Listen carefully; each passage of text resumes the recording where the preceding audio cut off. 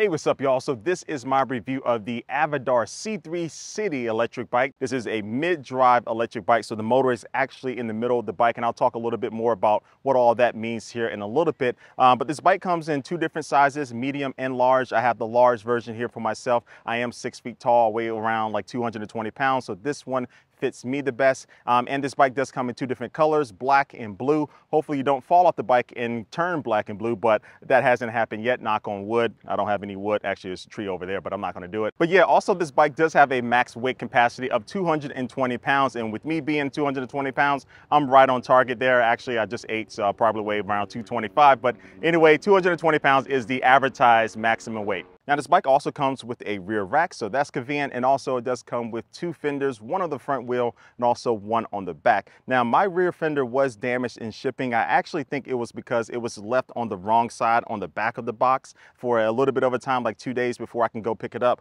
So mine actually cracked off. It still works, but the tail end of it is broken off, and the company offered to kind of replace it. I said don't worry about it for now. Now on the front you will find a decent headlight, but the good thing about the headlight is that it is able to adjust to the lighting conditions that you're in. So if you have plenty of light out, it doesn't need to turn itself on, but if it does sense that it's getting a little dark, it can go ahead and do that. So instead of you having to press and hold down on the plus button on the controls, it can just do that automatically. Now on the back of the bike, you do find a red reflector, but I really would have liked to have seen some type of tail light or even a brake light. So when you press down on the brakes, it will flash or just do some type of indication to let people know behind you that you're braking. Again, I know it's not really necessary for all types of bikes, but that is just one of my personal preferences. But yeah, what do you think about the design of this bike? Let me know in the comments below. I really love this black and red color combination, and this bike is a little bit of a stealthy e-bike because you don't have that motor in the rear wheel where it's kind of obvious that's an e-bike. With this mid-drive motor being in the bottom middle of the bike, it's a little bit more stealthy than normal. I could probably use a couple of more tie downs here on the front to be able to tie these cables down. I wish that was already installed, but I can always do that afterwards if I really needed to.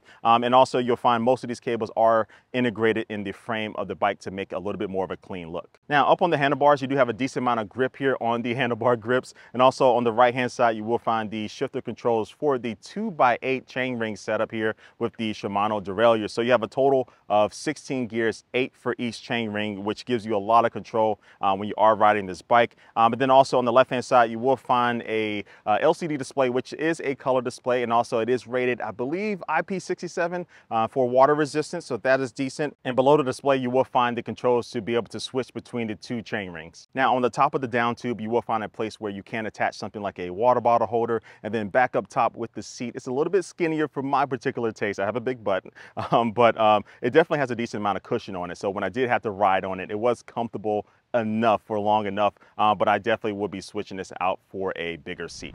All right, so now let's take this bike out for a ride and talk about how it is to ride this bike. Now, this bike does come with a 250 watt mid-drive motor. Now, the difference between a mid-drive motor and a regular hub motor that I typically use on my e-bikes when I'm doing my reviews that are typically located in the rear wheel, the mid-drive is actually located right in the middle of the frame of the bike. So it's basically connected to the crank set that you have, so where your pedals are connected to be able to, allow that chain to get moving.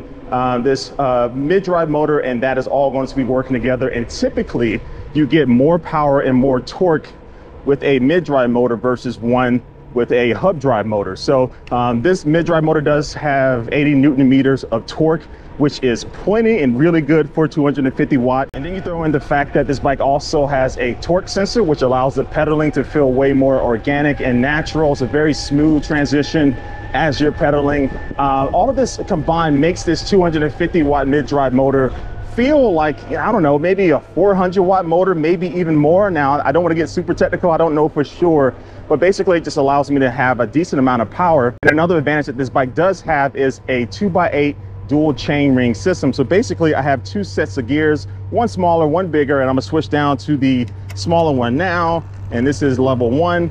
And this basically allows me to be able to get up a hill like this with a little bit more ease. And the advantage of having these dual chain rings is basically that you have a little bit more control to dial in, the exact gear that you want for the particular terrain that you're on. Oh, and another advantage of this mid-drive motor is that since it's not located in any one of the wheels, it makes your tire changes a lot easier. So you can change out the 27.5 by 2.1 inch tires on this bike very easily because they both have quick release systems. So you just need to drop down this little latch and then now you can go ahead and replace those. Where typically with like a rear hub motor, you have maybe one or two cables you need to take apart, and sometimes it might be a little bit more difficult, but this makes it a little bit easier.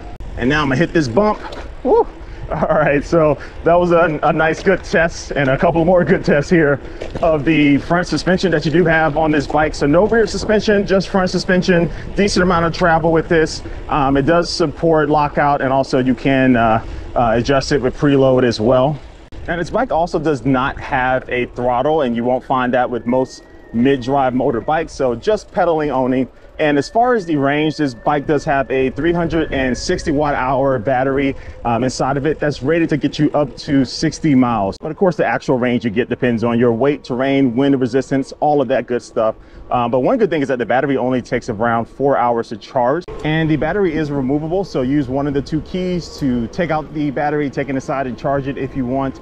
Also conveniently on the kind of the top of the battery, you do have a battery status indicator, so you can quickly kind of get a glance to see how much battery you have. All right, so now for my speed test, and because this bike does not have a throttle, this is just gonna be using pedal assist, and this bike does have 5 levels of pedal assist. So let's get this thing going in 3, 2, 1, boom. All righty, get a little bit of a workout in today. So we're at 10 miles per hour on the my GPS app on my phone.